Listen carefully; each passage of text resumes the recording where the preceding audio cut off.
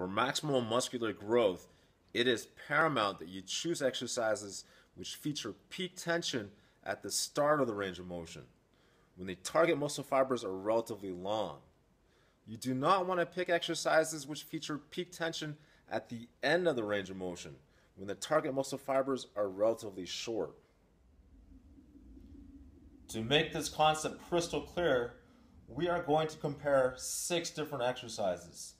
First up is the barbell bridge targeting gluteus maximus. I'm going to do 2 full repetitions and then pause where peak tension is occurring in the range of motion.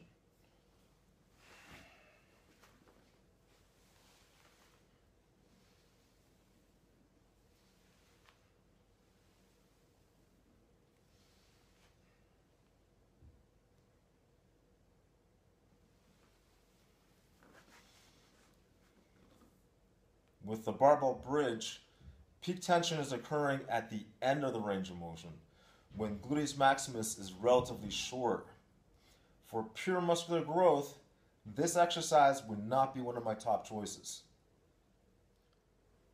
Next up is the barbell squat, also targeting gluteus maximus. Once again, 2 full repetitions, and I'm going to pause where peak tension is occurring in the range of motion.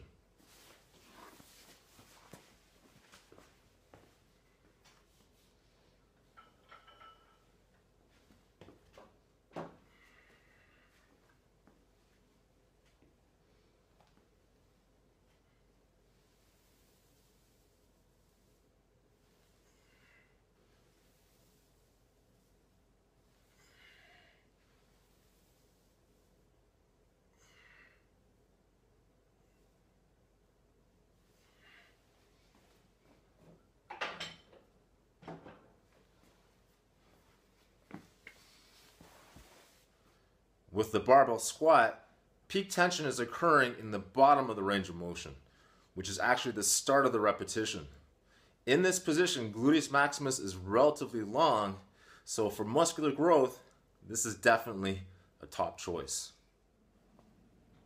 Next up is the cable fly, targeting the muscle fibers of pectoralis major.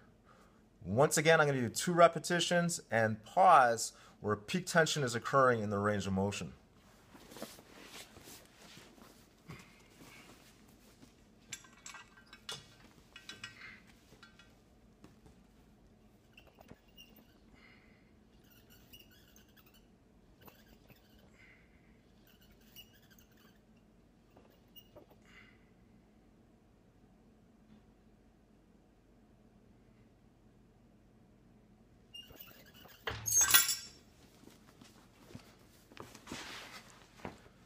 With the cable fly, peak tension is occurring relatively late in the range of motion, when the muscle fibers of pectoralis major are relatively short.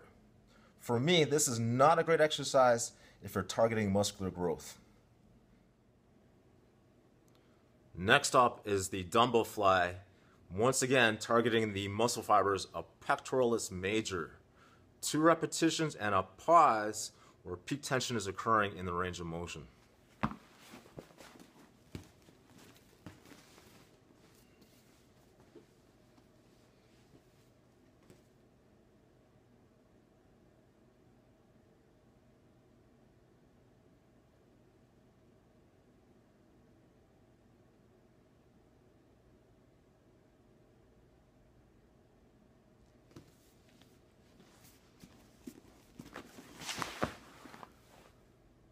With the dumbbell fly, peak tension is occurring at the start of the range of motion when the muscle fibers of pectoralis major are relatively long. This makes the dumbbell fly an excellent choice for muscular growth. Next up is the dumbbell row, targeting the muscle fibers of latissimus dorsi. Once again, I'm going to do 2 full repetitions and pause where peak tension is occurring in the range of motion.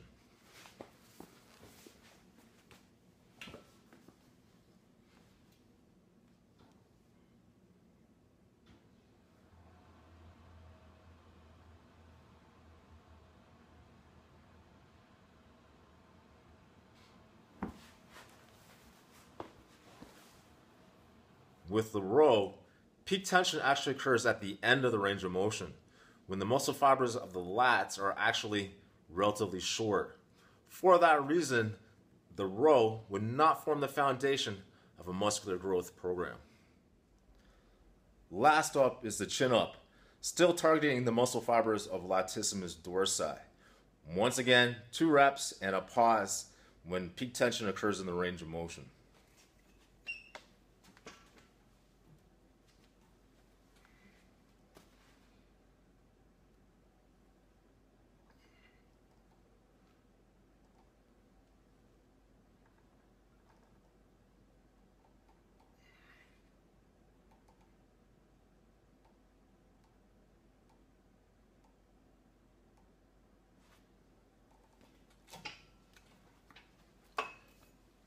With the chin up, peak tension occurs at the midpoint of the range of motion, when the muscle fibers are still relatively long, especially as compared to the row. For that reason, the chin up would definitely be a cornerstone exercise for a muscular growth program targeting the lats.